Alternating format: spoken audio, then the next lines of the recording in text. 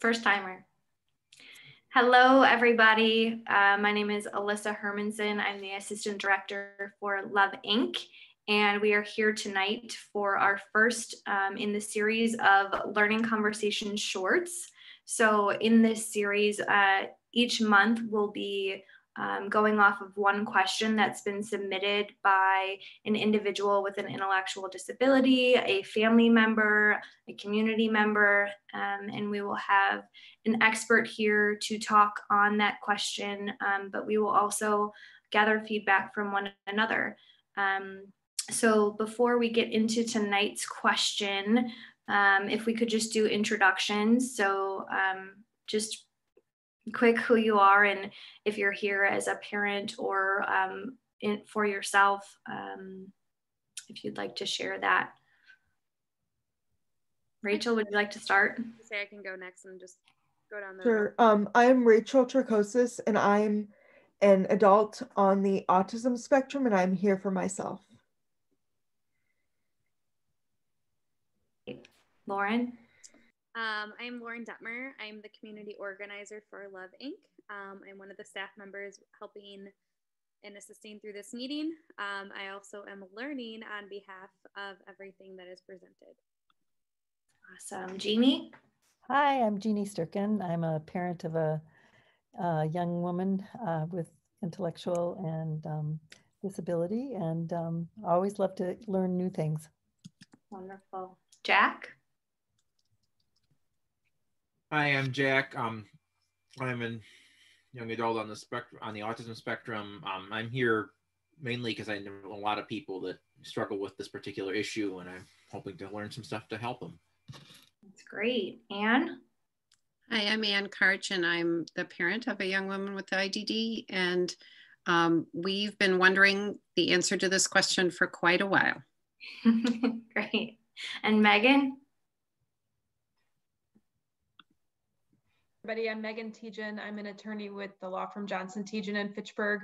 Our practice specializes in comprehensive estate planning and long-term planning for families and for individuals with special needs. Awesome, thank you. So Rachel, would you like to give us our question for tonight? Sure. So the question tonight is, how do I manage my bank account so that I do not go over the asset limit and lose my medical benefits? Okay. So for individuals who this pertains to you or to a family member, if we could just share your thoughts on this question, maybe what you have been doing to stay within those limits, or maybe the question that's looming over you of, is this okay, this piece of it, or, you know, any feedback that you want to give on the question, if someone is interested in starting out that conversation.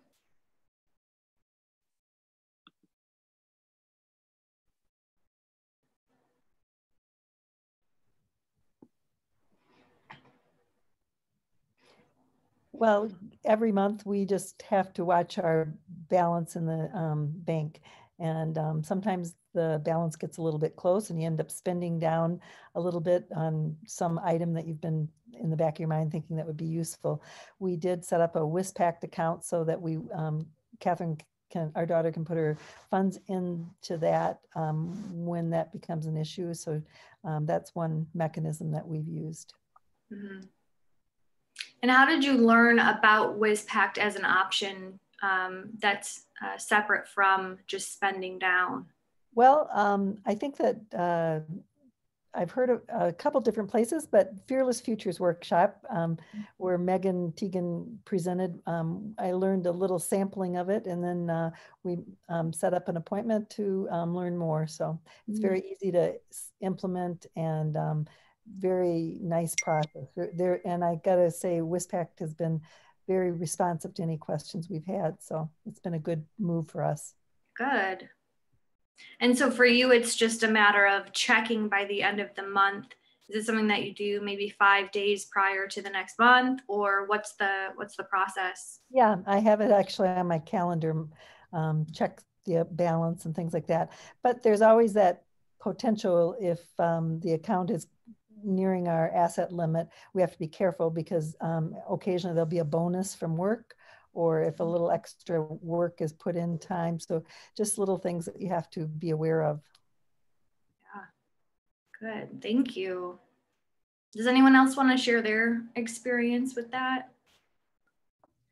I guess for me, kind of like Jeannie, except also my dad has created a special needs trust for me. And so if I ever get close to my limit, I transfer some money towards that. That's basically all I really do in terms of not getting to the $2,000 asset limit for me. Okay. And for that special needs trust, is that something where, do you know, Rachel, if it's like a first party or a third party where it's under your name or So else's? it is not under mine. I mean, it is under my name, but I'm not allowed to touch it until both of my parents pass away, and then it goes down to my stepmom, and then my brother will be in charge. So they put like $500 in every month, and then, or whenever need be. And then when it comes to that point, it'll cover all the medical bills and everything that I'm financially not able to cover, from my understanding. But otherwise, I don't really know. Yeah. Well, one thing, and correct me if I'm wrong on this, is that it's important to realize is that individuals cannot directly contribute to an SNT, the individual with disability. It's got to be like a parent or somebody else who contributes to it. And that's the one thing I've heard, not just from Rachel Sturp, from other people too, have said this to me as a drawback on that. The thing a lot of people have trouble with that I know of is like, you know, with the asset limits, you can't even, like, for example, save up for a security deposit for an apartment. That's often more than $2,000, and it's really frustrating, you know. So it's about figuring out how can you safely and legally save money when you have that asset limit. Yes. So being able to explore those options. Yeah. Yes.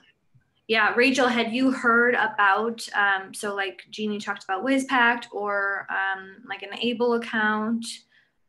I mean, a little bit, but I don't really know about it. And then it also comes into play with, I get I get Forward Health through, you know, a private one, and then I also have state insurance from my job. So it's just, the biggest part is losing my Forward Health insurance. So that's where the asset limit comes into play for me. Okay. Yeah. And is saving separate from putting money into that special needs trust something that you're interested in? Yeah, I would like to learn more, because I don't really, I mean, I like the S&T trust, but if something happens, no one in my family can remember that information, or the bank. I want to know how and what resources I can do, just so I don't run into any legal or financial issues in the future. Well, another example, like, you know, for example, for a while during COVID, when, you know, you're not able to work, and suddenly, well, you can't save money for this ahead of time, and now you're without work, and because it's voluntary, you can't get unemployment. So it's like, there's not we haven't found a good workaround to be able to have a rainy day fund for something like that. Yeah, that's huge. Anne, did you want to share anything? Sorry. It's okay.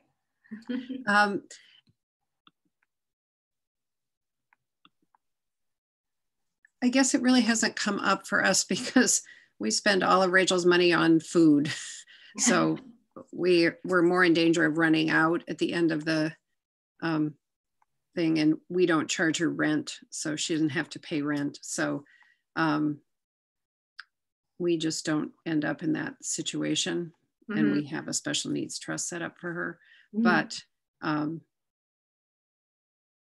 eventually, when we're gone, someone will have to manage her bank account, and she will have to pay at least her taxes, mm-hmm. on the property taxes. So we kind of need to know this. Yeah. Yeah. And Jack, were there any other examples that you've heard from your peers of, you know, situations that they've been in because of that asset limit? Actually, yes. We had another friend recently that works for an employer that's essential and was given hazard pay.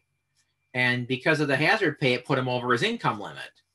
And he had to frantically actually cut his hours at work, which his employer didn't want to do, just because he couldn't make the amount of money they were charging. They could not decline the hazard pay.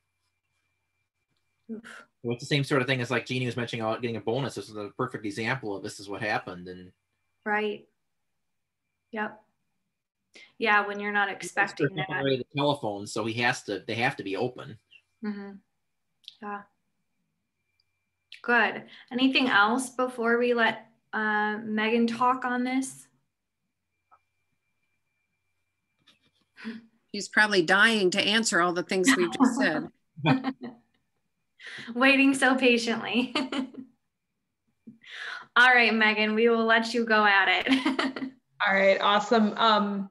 First of all, Rachel, thanks so much for that question, because it's such an important question. I think a person like me, it's kind of like my entire career has been based on that question. When I first started working, I worked for the legal support team for the ADRCs. And so this was a very big issue for the folks that receive support from the ADRCs. I next worked with the WISPAC program, so I've got some experience with them specifically, so I'm happy to kind of talk about how they operate. But the question that you bring up is so vitally important, and the good news is that there are good options out there for savings for you individually, for your own savings. So you kind of touched on some of the issues that come up very frequently when I'm talking with individuals or with families, and that is both a family doing savings. So like when you talked kind of about maybe your family setting aside some money for you, that's one component of long-term planning that your family's doing. But and that's where Alyssa kind of talked about this concept of third party, and that's really important because there are savings vehicles that have this word around them called third party. I'll kind of set that aside because that's more of maybe an estate planning talk that I do with families. But for your specific issue, you have a couple options. So number one, you're doing absolutely the right thing in that you're conscious of the asset limit of your benefits, and that's so important. And as you probably know, but I'll just kind of remind everybody, for benefits that are means tested, meaning that there is an asset limit to them, it's really important to understand income and assets. And so income is the money that comes in each month. And so either through working or through Social Security, either SSDI or SSI or a combination of both, combination of all three with working, that flows in each month. And the month in which it comes in, it's considered income. By the next month, when we carry it over, it's considered an asset. So you can see kind of you have this flow in, and you've got to just be conscious that by the time you turn the calendar the next month, your asset limit is below your program maximum. And it just varies by whatever benefits you're receiving. So when you get to that point and you're thinking about what are my options, your options are, as Jeannie had mentioned, number one, you can what they call spend down. And so that is where you just basically would go buy something. And what could you buy? Well, you'd want to be mindful to not buy something that would otherwise be countable for your assets, but that's not usually an issue. What I mean by that is like if you went out and bought a car, but it's your second car, because your first car doesn't count, but your second car would. So, random example, but you just want to be a little conscious of what you do buy. So you want to, that's one option. But as you mentioned, and as Jack mentioned too, you don't want to necessarily spend it just to spend it. You maybe want to save it for the rainy day, for a security deposit, like you mentioned, Jack, maybe travel, all the good reasons that we want to save. And so your two good options for a savings vehicle for you yourself is a first party special needs trust or an ABLE account. And so the first party special needs trusts I'll talk about just really briefly, we threw around the word WISPACT. WISPACT is a nonprofit organization that administers, or they run these first party special needs trusts. So when someone says they have a WISPACT trust, it's really another way of saying they have a special needs trust. And so that is a great option for when your income gets a little bit too, or your savings gets a little bit too close to that limit, and you want to transition that savings from your savings account to a vehicle that won't count towards that asset limit. That's where WISPACT can be helpful. And so that's kind of the critical piece of all this. Why am I talking about WISPACT? Why am I talking about ABLE? Because the way those vehicles are structured, those savings vehicles are structured, they don't count towards that $2,000. So that's the really critical point. You could put $1 million in a WISPACT trust and it won't count towards your $2,000 asset limit. It just won't. It's the way that the account is structured legally.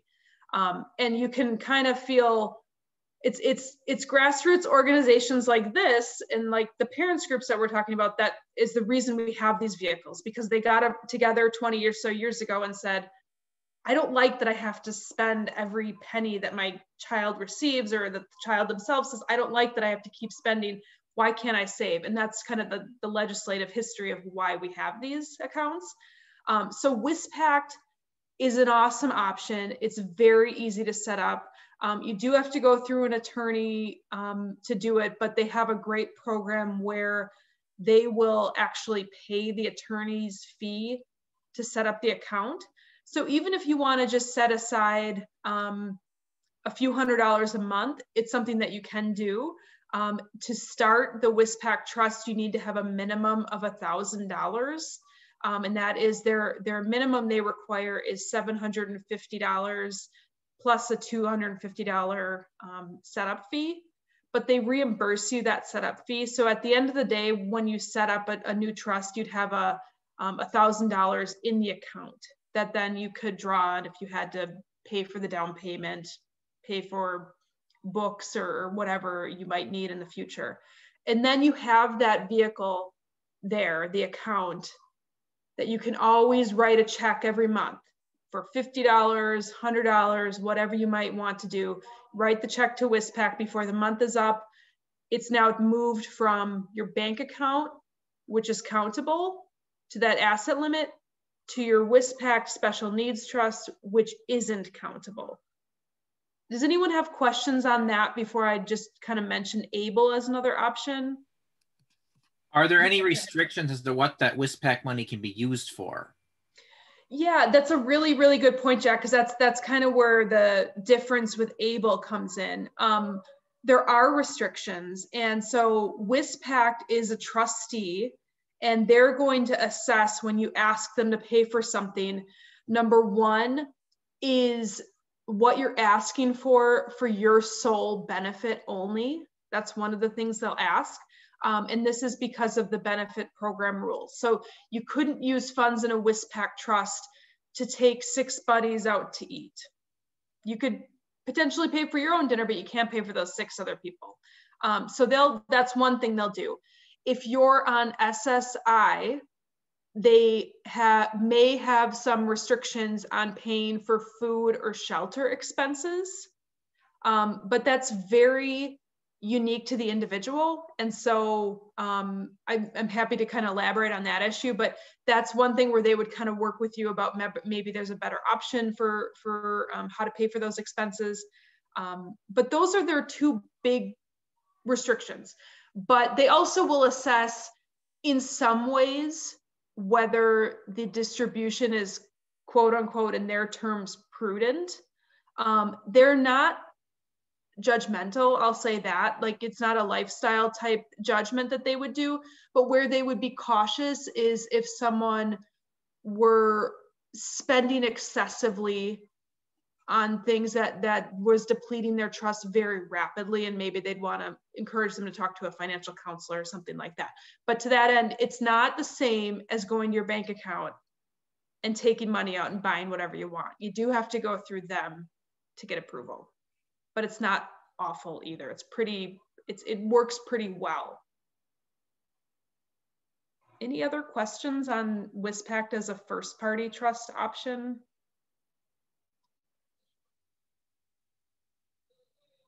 So you said there are restrictions on food or shelter. So does that mean that you can't like use it to like pay rent if you don't get income 1 month or something? Well, and this is where it just, if you're on SSI, SSI has a rule that if any third party pays for food or shelter like rent or utility expenses or food, SSI will take a reduction in your monthly benefit up to, but they cap it out. So if the federal benefit rate is around $783 this month or this year, and you had someone paid $1,000 for your rent and you're on SSI, SSI will say, okay, 1/3 of your SSI is not going to be paid to you this month, the following month, because you received shelter payments from a third party source. So it's the strangest rule you've ever seen. The rationale, I always like to understand the rationale for these rules because it then kind of makes more sense. This is why they do it. SSI is a federal grant. It's not, so SSDI is a little bit of a different benefit. It's an entitlement benefit, meaning that people have paid into the system and then they receive income back, or their parent had and they receive income. SSI is a grant. And so what the federal government has said is we're going to give you this grant each month to pay for your most basic human needs, food and shelter expenses. And so if some other source is going to give you that, I guess you don't need all that we're giving you. So we're going to take some of it back, but we're not going to be so terrible that we take it all. We're going to cap it at 1/3. So in some people's situation, it's okay. They're willing to forego 1/3 of their SSI to maybe have a third party, like a trust or a parent, pay their rent to live in a better situation. But that's just the rule. So they will run through some analysis. That's that goofy rule. It's called in-kind support and maintenance. Any other questions on that weird rule? And so that's from SSI, it's not so much a restriction on withdrawing it from WISPAC as it is the restriction on what SSI allows you to do on that end. Exactly, and that's kind of the interplay. So WISPAC they will follow Social Security's regulations. And what they'll do is they'll make you aware that you have to report that you received what they'd call in-kind support and maintenance. You received payments for shelter expenses in this example. So you have to report it to Social Security. So WISPAC they might say, okay, we'll pay you rent because we know that's better for you. But you have to report it and you have to be aware of the fact that your next month's SSI is going to be either whatever the amount we paid for, capped out at 1/3 of the federal benefit rate the next month.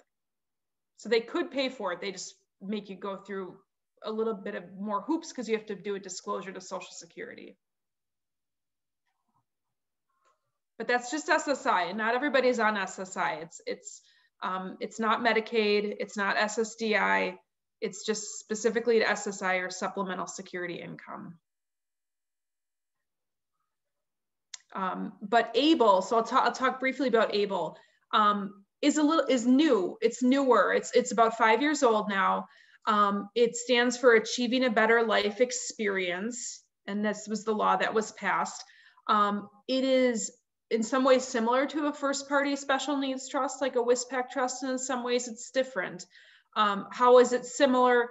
It's similar in that it is a savings vehicle that is an option for some folks.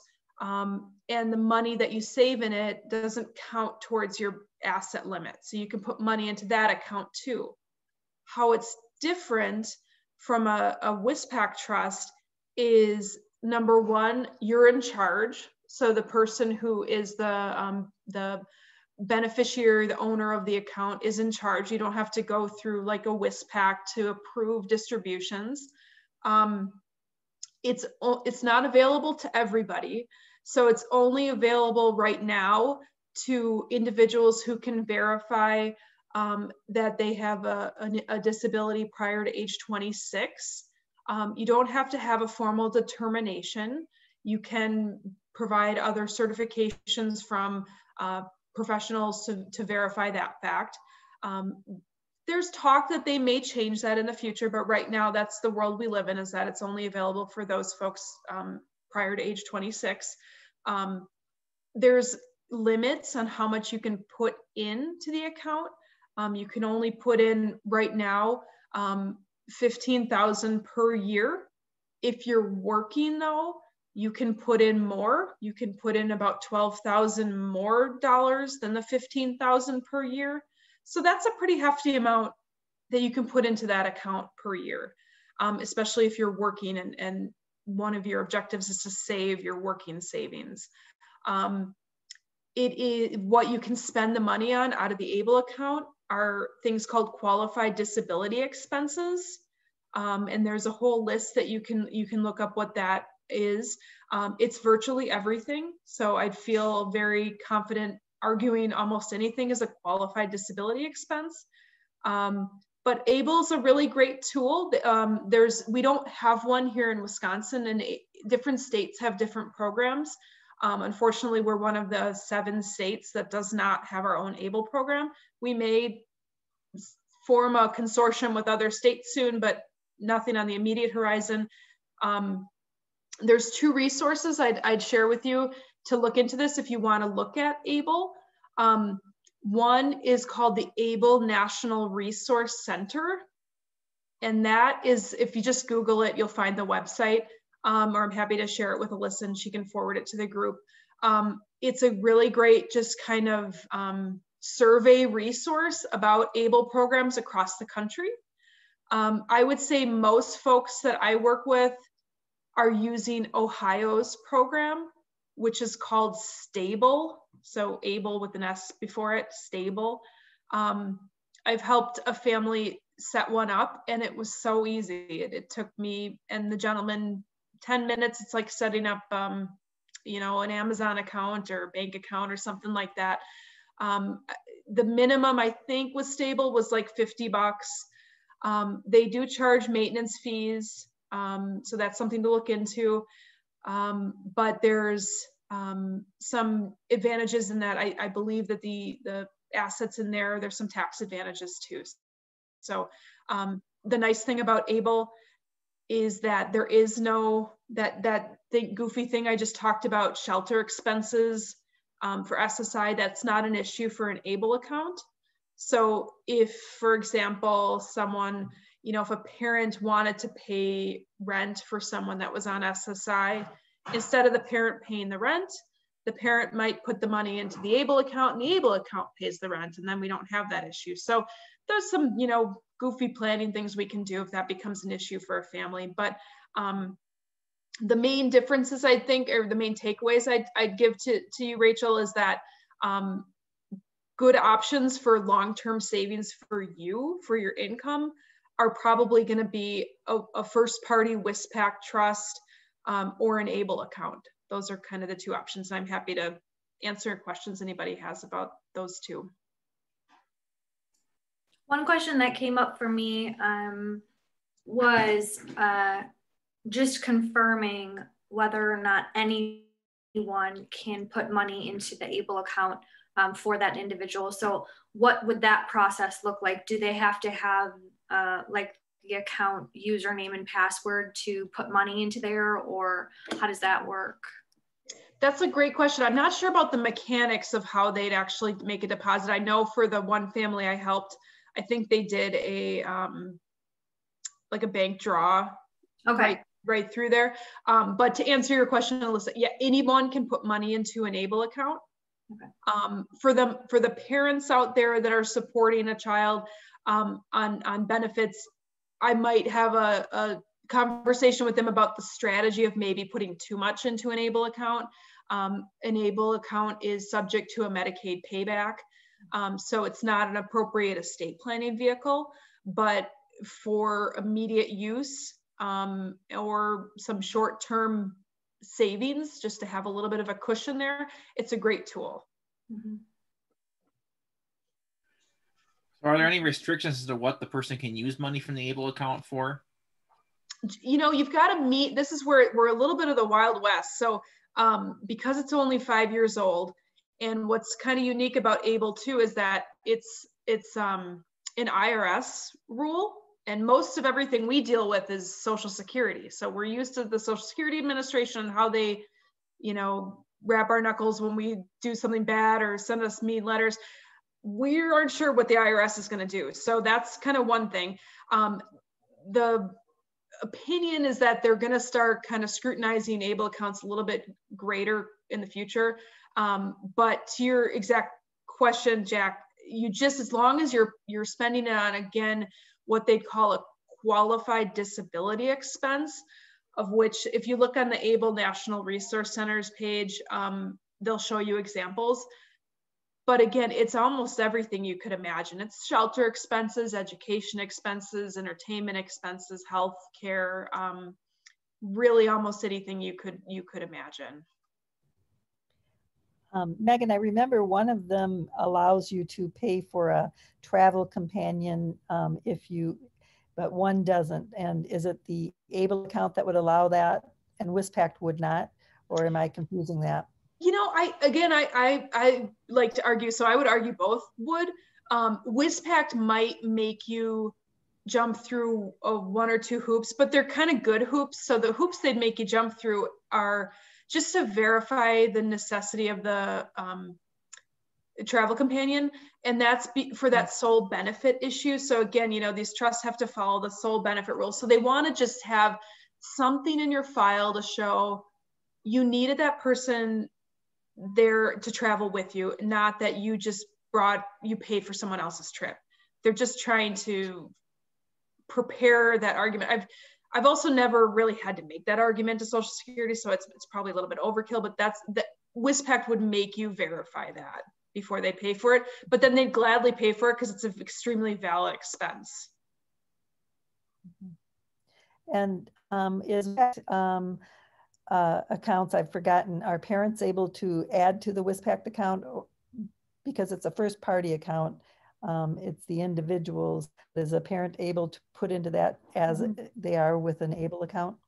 Yeah, they sure can. And so there's no restriction on who can put money into an ABLE account or who can put money into a first party special needs trust. But again, that same issue of money, it's a subject to a payback. So for strategy purposes, for really long-term savings, the parent probably wants to either keep it in their own pocket and have a good estate plan with a third-party special needs trust, or if they already have a third-party special needs trust set up, to put it in there. But if it's just a little bit, it's not worth pulling your hair out, but you understand that kind of danger. You just don't want to have too much subject to that payback. What is that payback? Do they have to pay it back at, you know, time of death or something? You got it. Yeah, exactly. So the rub with these accounts, they're exempt during the person's life, but when the person passes away, Medicaid will ask for reimbursement for the services they provided during that person's life, which is okay when it's your own money and your savings and you're benefiting from the Medicaid benefit. But then if we're thinking about kind of a bigger estate plan, we want to limit as many creditors as we can from an inheritance. That's kind of the different concept.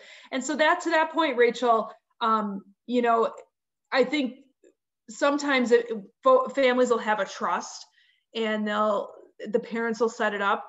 You'll just want to be really careful that if your parents or other family members had set up a trust for you, if it's a third party trust, and third party just means anybody but yourself. So if they set that up and that's maybe part of their estate plan, you would just want to be careful that your money doesn't go in there, because we want to keep a really clear distinction between your money, which is considered first party money, and their money, which is considered third party money. Because if they intermingle, that's where that creditor, the state's claim can come in. So it's just something I always want families to be aware of, to not kind of mix your money with their money.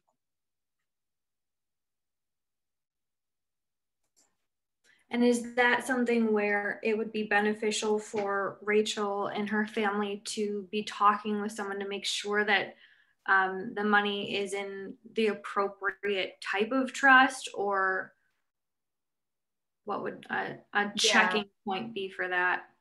For sure.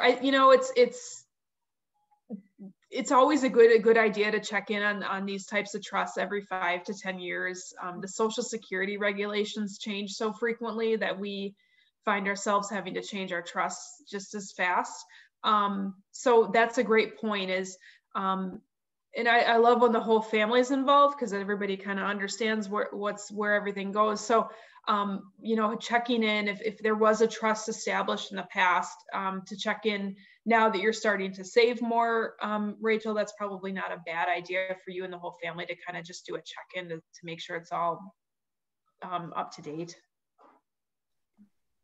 I guess I did have another side question to that. Do you know normally when SSI audits people to like see how much money they have in their account? I wish I did. The only thing I'll say is, our old saying when I was working with the ADRCs is that SSI is like your mother. Like they might not know right away, but they're going to figure it out at some point. So they do it frequently, more frequently than I would have expected them to. So it's definitely, it's an important thing to keep on top of that asset limit. And they'll pick up the randomest things too. And it could be even from years in the past. So there is now, Medicaid even in the past few years has expanded their ability to do account checks themselves. So it used to be that they'd ask, hey, show us all your bank statements so we can verify. Now they can actually kind of it's a little scary, but they can kind of proactively go out there and sweep for accounts and see what limits are. It's kind of a look of the draw as to who they, quote unquote catch. But it's theirs and they're watching. So it's really important to kind of stay within their guidelines. But to that point, if someone ever were over asset for SSI purposes, what does that mean? It means that they may have a period of time where they would have been ineligible. What SSI typically does then is they would deduct 10% from future benefits. They wouldn't just cut you off totally or say, hand us over a check. You could hand over a check and pay them back. But they would just say your penalty period is 3 months. And so we'll deduct 10% for however many months it takes to pay that back.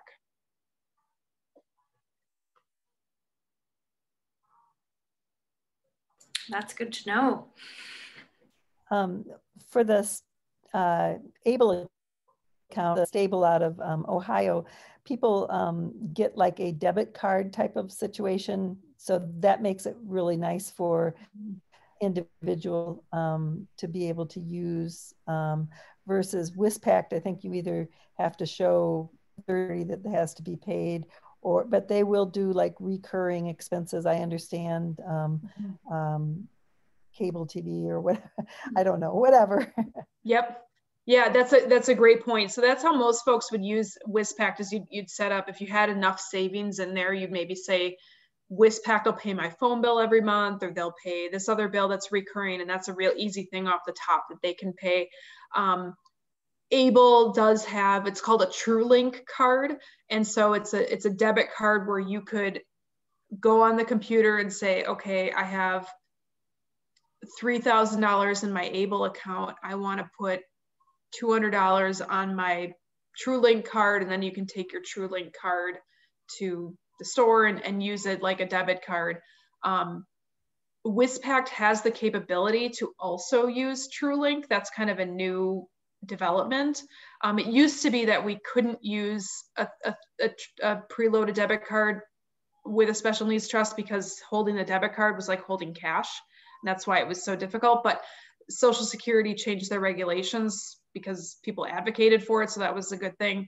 Now it's not, as long as WISPAC owns the TrueLink card. So my kind of community of attorneys, we're working to try to understand, you can do it WISPAC. Are you willing to do it? Are you willing to own these cards? Because it's so much better than what they use. What they used to do is you'd have to go, if you wanted to buy something at Target, for example, if you didn't have a credit card, you'd go there, you'd pick out the things you wanted to buy, you'd get something called a training receipt, and that just showed what you wanted to buy. You'd show that to WISPAC. WISPAC would approve it. WISPAC would send you a check for the amount it's worth, written out to Target, and then you had to go rebuy those things and go to the checkout counter and present this check to WISPAC or to Target that says to Target for this amount.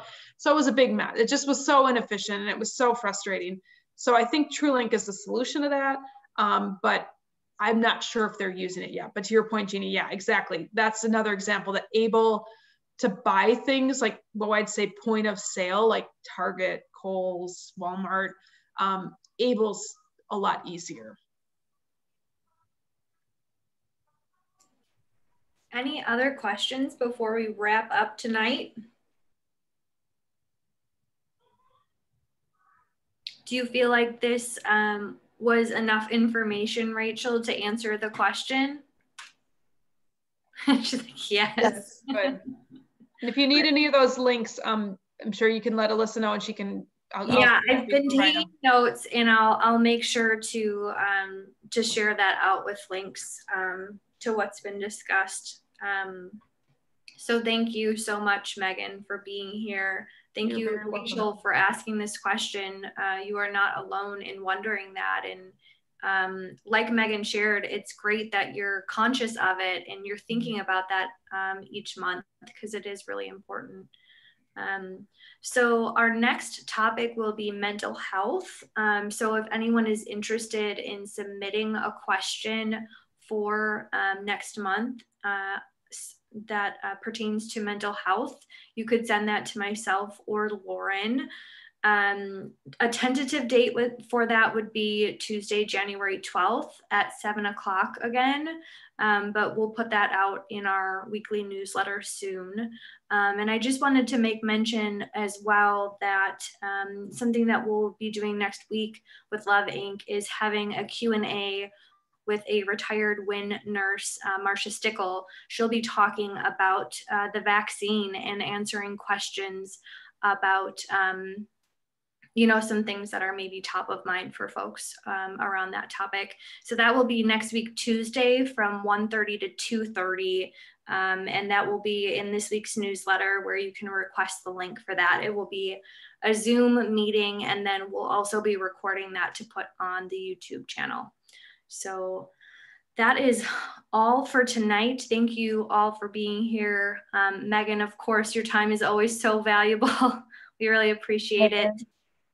Happy to be here, guys. We'll hope to see you all next month.